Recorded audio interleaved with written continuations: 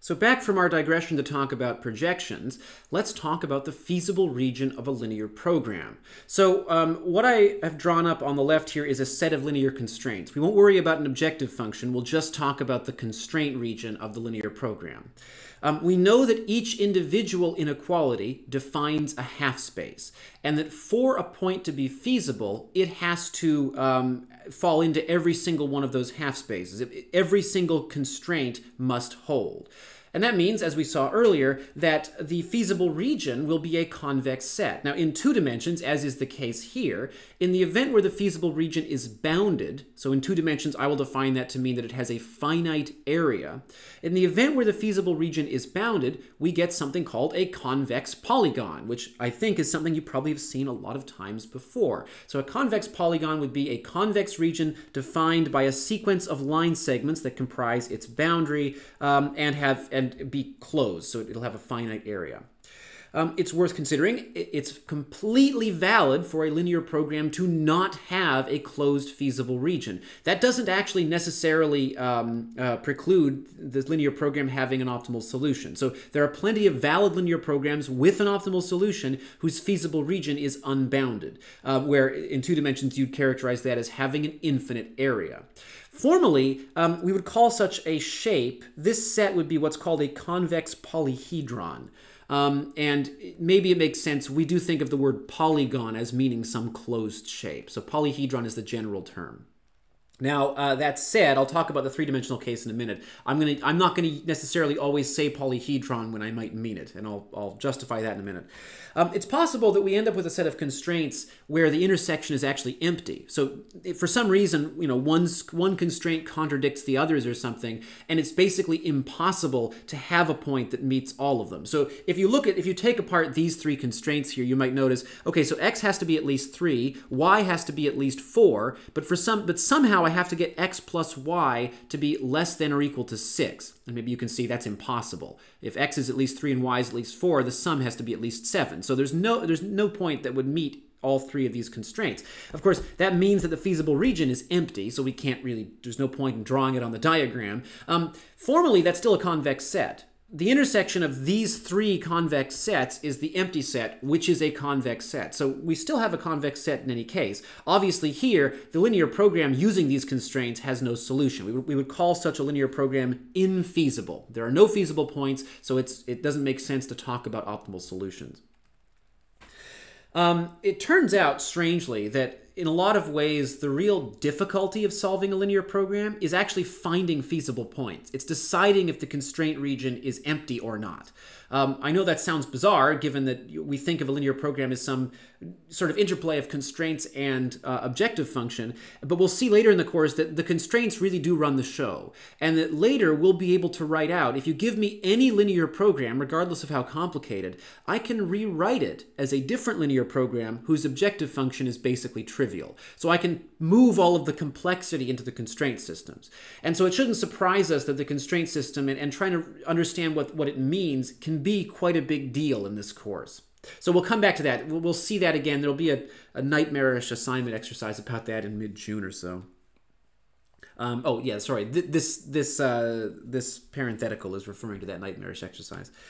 So let's think about 3D now. So suppose I'm working in 3 dimensions or in any higher number of dimensions. The set of points which satisfy a system of linear constraints, if the set is bounded, so in 3 dimensions we'd think about that as having a finite volume, then we get something called a convex polytope. And you can see my 3-dimensional rendering of a convex polytope here, where each face of the polytope, each facet or face in 3 dimensions, is a plane, which would be the boundary of one of the half spaces defined by a constraint. And because in this case the shape that I get is fully bounded, it is what's called a convex polytope. It turns out if we have an unbounded one, so in 3 dimensions that's completely possible, where suppose the back wall of this shape were missing, the shape would then carry off into infinity this way. That's fine. That's valid in a linear program. Formally, some sources define polytope in a way where it has to be bounded. So it has to be closed and have a finite volume to be called a polytope. Some sources will only use the word polyhedron in cases where we have an unbounded shape. I am going to use the two terms interchangeably, but I will not always say convex. So I will pretty much always, when I say interchangeably, I'm being too diplomatic, I will always say polytope. I will ask questions like, even without a visualization, I'll say, here's a linear program, or here are a bunch of constraints. Let's talk about the polytope. Even if I don't know whether it's empty or unbounded, I will always say polytope. Now, to be fair, I have some ground to stand on there because some sources don't have this distinction. They don't define a polytope to only be closed or bounded. I'm going to adhere to that school of thought. I'm just going to say polytope for everything. However, whether I say polytope or polyhedron, I will probably not use the word convex. If I use the word polytope in this course, you should assume I mean convex. So unless I explicitly say that it isn't convex, if I use the word polytope, you should assume that I also said the word convex. Yeah, good. And that includes on an exam. So if on an exam, for some reason, my omission of the word convex changes your answer, that is your responsibility. Obviously, you can always ask me a question during the exam if you need a clarification. So first property. If in any number of dimensions, if I consider the polytope produced by a finite number of constraints, so, like what I'd see in a linear program, there are a finite number of faces, or more generally facets, so here's a face, a finite number of edges, and a finite number of vertices. There could be zero. Remember that I could have a set of constraints that defines the empty set as the feasible region. So there could be, and that has 0 facets and 0 edges and 0 vertices. But if there are any edges, faces, or vertices, there will not be an infinite number. There is no way to construct an infinite number of intersections out of a finite number of linear constraints. That isn't true of other types of constraints. There are nonlinear constraints. I could use as a thought experiment, consider some trigonometric functions that interact in some strange way. If I consider these two functions, there are an infinite number of intersection points between them. And if I were to define some set of all points between the two curves, I might end up with a bunch of disconnected regions that look sort of like this, where there would be an infinite number of vertices. That is not so for linear constraints. There will be a finite number if I had a finite number of constraints. So why do we care about that? Well, we're building to a pretty powerful point here. There is a point we're going to make in a few minutes that underpins most of this course, where none of what we're about to do for this course would make any sense without this point. And what it comes down to is that the vertices of the polytope are where all the action is. And that, in a sense, that means we don't have to care about anything else. And that will affect dramatically how we search for our optimal solution. But one of the steps we have to take on the road to that point is to demonstrate that the number of vertices can be kept under control. There could be a large number of vertices, but if I have a finite number of constraints, there are a finite number of vertices. Now, that said, there could be a large finite number of vertices. So suppose I have a linear program with n variables, so that is to say it's over Rn, and big O of n constraints. I'm going to use 2n in my example. I could have 2 to the n vertices. So the number of vertices could increase exponentially with the number of constraints. I actually have a pretty easy example for that. So let's minimize 1. That's an easy one. Let's minimize 1, subject to the constraint that each of my variables in n dimensions, xi, is greater than 0 and less than or equal to 1. So it's a trivial objective function, and we'll see later that if you have an LP of this form, either every feasible point is an optimal solution, or there are no feasible points. There's no issue of where the maximum is. If I can find the feasible region, if it's non-empty, then the maximum or minimum is just every point in it.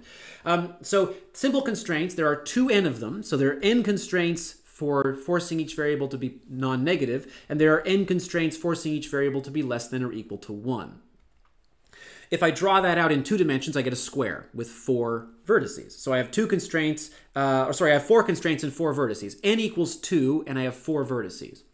If I draw it in 3 dimensions, I have n equals 3, which means I've got 6 constraints, and I have 8 vertices. And maybe you can see, I don't know how I would draw it in 4 dimensions, but this system in general describes a cube. It describes a hypercube in n dimensions. And it will have 2 to the n vertices if I work in n dimensions, even though I only have 2 times n constraints. So this is an example that constructively shows that the number of vertices can be very large for a particular number of dimensions. It's not proving that there won't be any more vertices. I could actually create more, I guess, in some cases, but it definitely establishes that there could be 2 to the n. And just, yeah, to clarify, if I'm working in n dimensions, every point, if I choose values between 0 and 1 and I assign them, so x1 equals 0, x2 equals 1, x3 equals 0, every binary vector of length n would be a vertex of such a system, and so that would mean there's 2 to the n vertices. So we've hopefully seen enough by now. I hope that at this point in the lecture, having drawn out those feasible regions for various constraint systems, when we talk about linear programs in 2 or 3 dimensions at least, we might be able to visualize what the feasible region looks like, this convex polytope floating in space. What I want to talk about now is, okay, so it's a convex polytope, but where's the maximum or minimum? We know what the feasible region looks like, but what does it mean to find the optimal solution in that feasible region? So to do this, I'm going to try a little algorithm. I'm going to use a very simple optimization algorithm to wander around the inside of the feasible region and look for maximum points. Formally, the algorithm I'm going to use is a very basic, it's sort of gradient ascent. It's a basic example of an interior point method. Interior point methods are something that would not normally be covered in a course like this because they're very complicated. And in general, interior point methods are complicated. The ones I'm going to use are going to look simple, but it's because I have a diagram I can draw on. Mathematically, it's not as obvious as what I might be doing. But the goal of this is to prove a point, not necessarily to demonstrate what interior point methods do. What I want to prove is that, what I want to at least show, I guess I can't write a proof today, what I want to at least demonstrate is that if I have this feasible region that is some convex polytope, so there's some convex polytope, almost nowhere in this feasible region is actually interesting to me. In a linear program, the interesting parts of this feasible region are very limited. They're probably the corners, and that's it. And so I want to build to that point. That is the important point that I mentioned a few minutes ago. This big deal that it turns out really all we care about are the vertices of the feasible region, if we play our cards correctly. So this actually later, quite a bit later, so probably after the first midterm, will form part of, I'd say the biggest part of, what's called the fundamental theorem of linear programming, which will finally cement all of the work we've done. When we get to the fundamental theorem of linear programming, it will allow us to heave that sigh of relief that all the stuff we've been doing actually has some solid theoretical basis. We're going to work our way to the fundamental theorem of linear programming by first developing what's called the simplex method, which is a way of solving LPs. We'll discover that we can actually use the simplex method, an algorithm, as part of the proof to this fundamental theorem, which is a sort of interesting development. So here's a linear program, and I want to maximize this subject to all of these constraints. And I should add that while we're talking about linear programs, so, okay, here's my objective function f. So we'll call that, let's say, equals f of x, y. And if we want to apply some of the insight from the previous lectures, I might want to ask questions like, what is the gradient of f? So, okay, so f of x, y equals negative x plus 3y. This is, in fact, one of the functions we saw earlier. And so what is its gradient? Well, let's see. Let's take the partial derivative with respect to each variable. Well, the partial derivative with respect to x, well, we'll ignore the 3y, it's just negative 1. And the partial derivative with respect to y is just 3. Well, that looks familiar. That looks exactly like what I would do to pull out the normal vector from the description of a half space. For example, here's a constraint. What's its normal vector? Well, negative 1, 9. You just yank out the coefficients. Strangely, and actually turns out not so strangely because of the strange interplay between objective function and constraint, it turns out that if I want the gradient vector of my objective function, I just pull out all the coefficients, and that's it. So it's a linear function, and so the gradient will be a constant vector. So the gradient is the same everywhere. At any particular point, I'm looking at exactly the same gradient. So, okay, let's state that in more general terms. If I have some linear function, which is a linear combination of my optimization variables plus some constant, The gradient will just be the coefficient of each optimization variable. That's it. So the gradient is now very easy to compute. And you can, that's exposed a bit more if you write the function in vector notation. So if I write f of x to be c dot x plus d, then I notice if I take the derivative of that with respect to the vector x, then I get the vector c. So that there you go. It's maybe cleaner to write it that way, but we should see it both ways. So the gradient of f at each point will just be the coefficients of the optimization variables. Here is the feasible region. It is a convex polygon with 6 edges, 1 edge for each constraint. And one fact that we'll circle around a few times before we talk about it much more formally is that if I have a particular number m of constraints, the number of facets of my feasible region will be at most m. So each constraint can contribute at most one line segment to the side of my convex polygon in 2 dimensions. It's possible, though, if I have 6 constraints, I could end up with a convex polygon with only 5 edges. So the reason that would happen is, what if one of the half spaces I'm working with is superseded? So what if one of my constraints is every point has to be on this side of that line? Well, you can see that for whatever reason, other constraints are more strict, and they rule out some of the points between the boundary of the first half space and the polygon. So it's possible that if I have m constraints, my convex region, my feasible region has less than m facets because one of the constraints, one or more of them, could be superseded by other ones. Oh yeah, okay, that's what I just said. So here's a contour plot for the objective function. And we can, if we glance at this, we might notice that, okay, the minimum with respect to this region seems to be happening down here. The maximum seems to be happening up here. I want to get to that point without having a plot to stare at. I mean, we're cheating in a sense. If I plot out the function, I've done a whole bunch of work to make the plot. I shouldn't just, glance at this. I want to see if I can arrive at that conclusion by starting somewhere and just using deduction or investigating what the function is doing at each step. So I want to start at this point here, which is a feasible point, 2, 1. I want to just use the gradient to find the maximum value of f. To do that, I'm going to remove the gradient from I'm not going to plot the objective function anymore because I feel like having these contour lines allows us to know a little bit too much. So let's start with this. I know what my feasible region is, and I just want to find the maximum starting here. And what I'm doing is, in a sense, what an interior point method would do. It starts in the middle of my feasible region and then works its way to the maximum, although the way it's going to do that is a bit non-traditional. Most interior point methods don't want to go slam into the boundary as quickly as what I'm going to do. So what I could do is I could say, well, here I am in the middle of my feasible region. I want to find the maximum. Where can I go from here? Well, we know the way gradients work. If this is grad f, the gradient of f, if I'm looking for the maximum, the gradient of f tells me which direction should I walk if I want the objective function to increase a bit. So I think, well, I'm standing here. I will walk in the direction of gradient f. Now, unlike nonlinear problems, the gradient of f is actually constant. So no matter where I look, the gradient of f is going to be exactly the same, which means really the gradient of f isn't going to change as I keep walking in this direction. So I'll just keep walking until I can't. If I want to find a solution that's better than this one here, I will just walk along the gradient of f until somebody stops me. In this case, I'm going to walk along the gradient of f until I hit this wall, because I know that I can't leave my feasible region. And that brings us to claim number 1. So eventually I'm going to hit this wall here, but I guess I want to walk backwards and talk about claim number 1. Claim number 1, it is impossible for the optimal solution to only occur at an interior point. And the reasoning has to do with what I've just drawn, which is if I'm standing at some interior point, the gradient of f is constant. And if the gradient of f points over here, it means there is somewhere I can go that takes me to a larger value of f. Okay, and if I keep applying that logic over and over again, there's somewhere I can go, okay, that takes me here, and then that takes me here, and then eventually I'm going to keep moving until I hit a wall. So if I'm standing at an interior point, if the gradient is non-zero, there will always be somewhere I can go where the function gets bigger. And if I keep applying that logic, recursively I guess, I will eventually hit a boundary point. So in that case, where the gradient is non-zero, the minimum or maximum will not occur strictly at the interior points of the feasible region.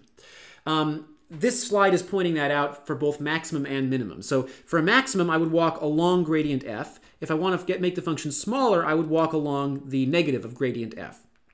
So in both cases, I would have some direction to move. The only situation where the interior point would be the maximum, so it is possible for an interior point to be the maximum, but only if every other point is the maximum too. So when would this point be the maximum? Well, it's only if the gradient doesn't give me somewhere to go to make the function bigger.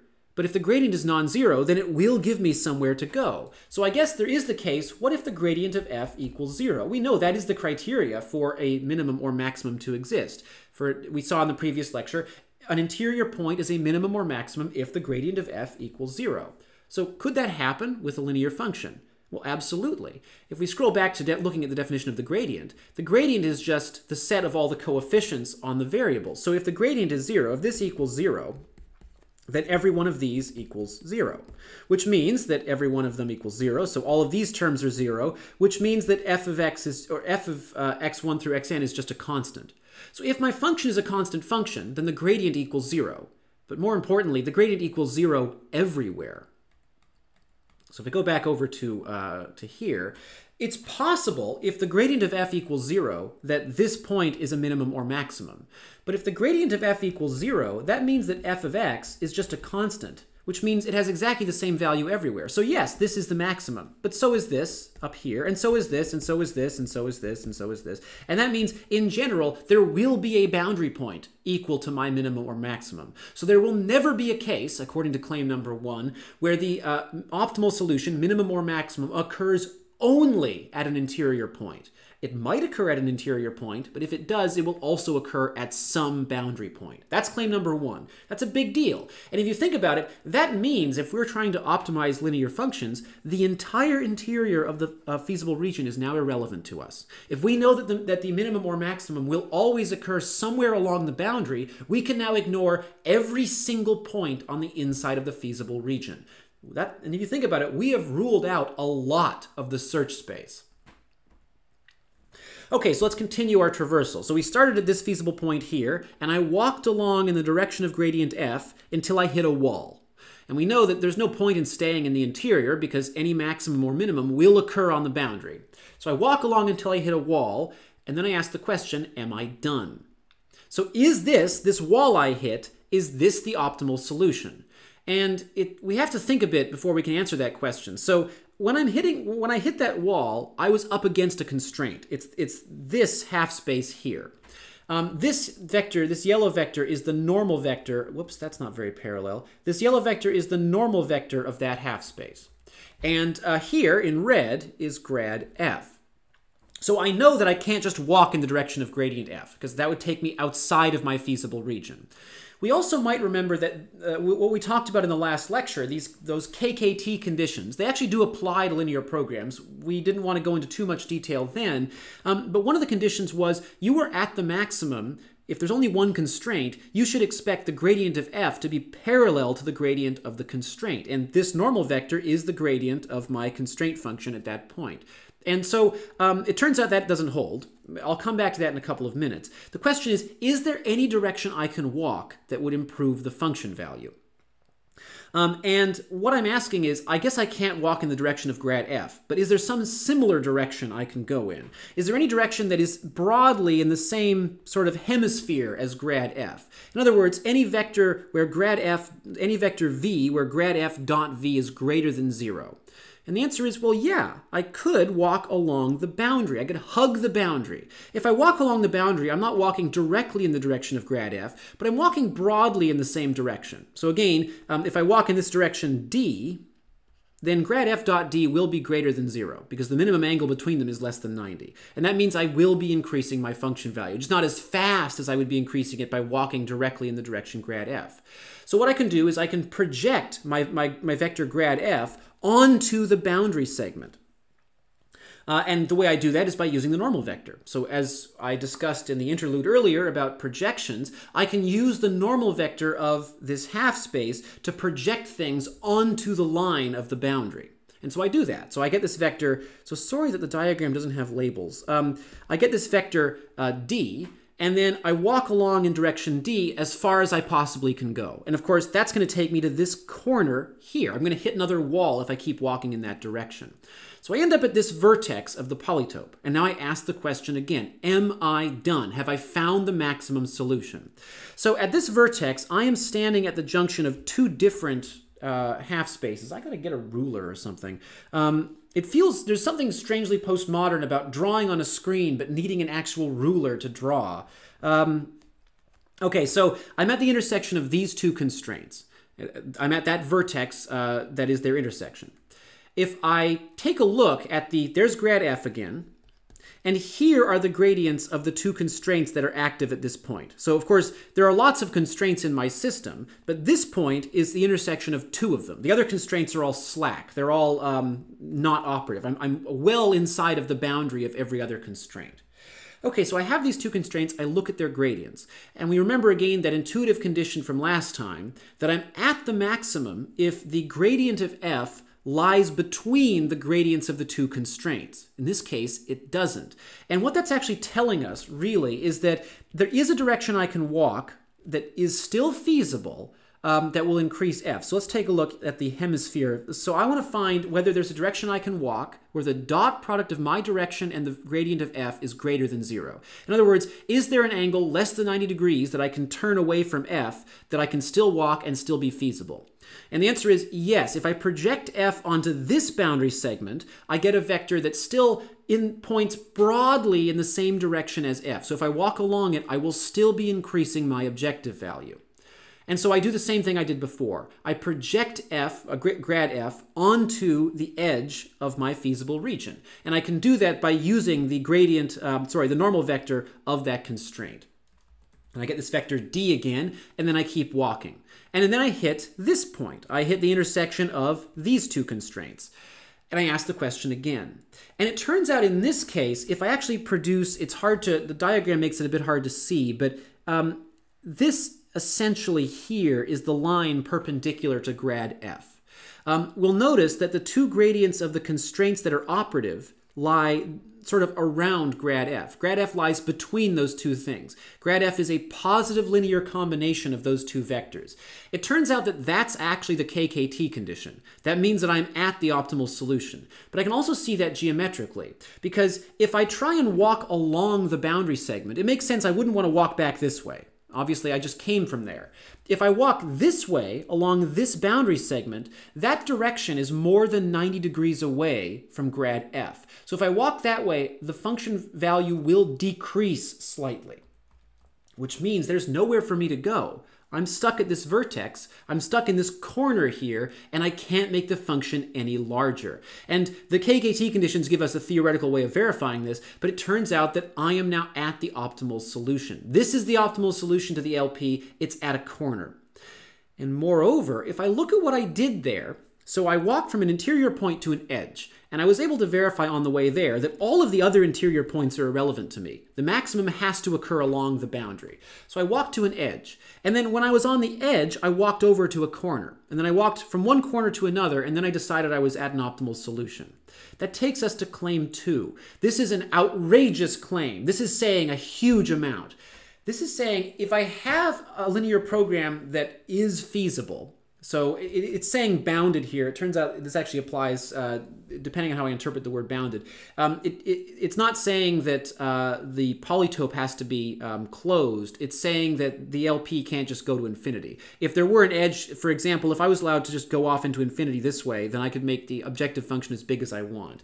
If I have a linear program that has an optimal solution, so it has feasible points, it doesn't go to infinity, then that optimal solution will always occur at some vertex of the polytope. It may occur elsewhere. For example, if the objective function is constant, it may occur everywhere. Who cares though? It'll always occur at a vertex among other places. This is a really, really big deal, because what it means is that we no longer care about anything other than vertices. We don't care about the edges. We don't care about the interior points. And given the fact that we saw earlier that if I have a finite number of constraints, there are a finite number of vertices, what claim 2 is actually telling us is that we can turn what appears to be an optimization problem in real numbers, a continuous problem, we can turn that into a discrete search. If the optimal solution is going to occur at a vertex, and there are a finite number of vertices, I could just look at every vertex. That's it. I can solve this continuous problem by just looking at this finite number of things. It's true, it could be a huge finite number. There could be 2 to the n vertices, but I have managed to convert what appears to be a continuous problem into a discrete problem. And this also means I don't have to worry about using some numerical approximation that has to converge towards an optimal solution eventually. As long as I can find the vertices exactly, I will find the exact solution to this problem by just iterating over the vertices. There's no issue about waiting for some convergence to occur or putting up with some approximation. So we can't justify the claim just yet. We've got a couple of loose ends to tie up. This is a big deal, though. We need this claim, which is the core of the fundamental theorem of linear programming. We need this claim for everything we're going to cover between now and the fundamental theorem of linear programming. Here are the loose ends we have to tie up. We've already tied up some of them, but not all of them. The biggest loose end is there a vertex? Because obviously, if we're claiming that our maximum will always occur at a vertex, it's a bit of a tough claim to make if there are no vertices. So the first observation is it is possible to construct LPs where there are no vertices at all. And an example of that would be minimize x such that x is greater than 5. And if we do something like this in 2 dimensions or 1 dimension or something, actually, I guess we should do it. Let's do minimize x plus y such that x is greater than 5 and, actually, I have to be careful about this. It's hard to construct one of these examples in only 1 or 2 dimensions. If I consider this to be a 2-dimensional problem, you might see what I end up with is I'm just inside some half space and that's it. The half space never intersects anything else and there's no vertices. So it's possible, sorry for not constructing a more convincing example, but it's possible to construct LPs with no vertices whatsoever, but which do have an optimal solution. So that one I just erased does have an optimal solution. Minimize x such that x is greater than or equal to 5. Well, yeah, 5 is the solution. We'll see in the next lecture that what we can do is transform the LP, add a couple of extra constraints, maybe a couple of extra variables, to force it to have vertices.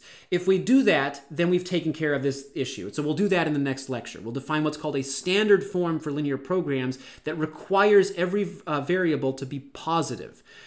Or to be non-negative. It can be 0 or positive. And obviously that's a pretty dramatic constraint to impose. We'll see that there is a way of doing that for every linear program without changing the character of the linear program. The next one, which we've already gone over to some extent, is if the optimal solution occurs at an interior point, for claim 2 to be true, the optimal solution also has to occur at a vertex. The only situation where the optimal solution occurs at an interior point is a situation where the gradient is equal to 0, because that's the criteria for an optimal solution to occur at an interior point. And we saw earlier the only time that's going to happen is if the function was constant, which means that the optimal solution occurs everywhere, at every interior point, at every edge point, and at every vertex. And then there's this issue here, which is if the optimal solution is attained at some point along an edge, so here's an edge, if the optimal solution happens here, I have to be able to show that it also happens at some vertex, because I said it will always happen at a vertex. What if it happens on the boundary but not at a vertex? It turns out in this case, we can justify that pretty easily why this will never occur, why there'll never be a case where the maximum is in the middle of an edge but not also at one of the vertices at the other end of the edge. I have an example to demonstrate that, but I can describe the intuition behind it. So basically, if I have my edge again here, and suppose I'm sitting at this point, the question is, can I make the function any bigger by walking somewhere else? Well, what are the options?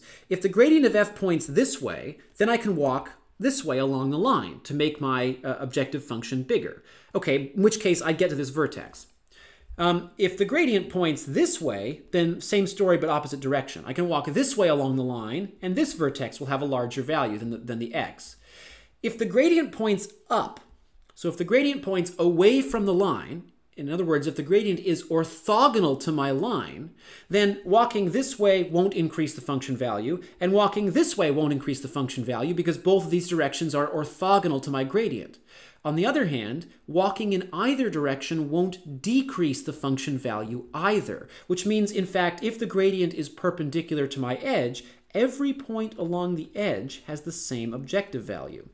In which case, so does the vertex at the end. And so it turns out we won't have that situation. I do have a brief demonstration of that as well with a diagram. So here is the same example as earlier, but with a different objective function. So the gradient here is 1, 1. But it's the same feasible region. Okay, we'll try, oh, whoops, no it isn't. Yep, sorry, first constraint's all, I should have read the slide. First constraint is also different. I did this because I wanted to make the diagram a little bit easier to read. So I'm going to start at the same feasible point that I did before. I'm going to keep walking. So I keep walking until I hit the boundary. Now I'm sitting at the boundary. It turns out if we look carefully at these new constraints, so the gradient of f of my objective function is 1, 1. The normal vector of this constraint, which is the gradient of the constraint, equals also 1, 1. In other words, it looks a lot, because this is perpendicular to the line, it looks a lot like f. The gradient of f will be perpendicular to the line. And so I end up on this constraint here. And the gradient of f points is 1, 1, so it points this way. The normal vector of the line is actually parallel to that. It points in exactly the same direction. And so by the KKT conditions, interestingly, it's saying this is an optimal solution because the gradient of f and the normal vector of the constraint are the same, or point in the same direction.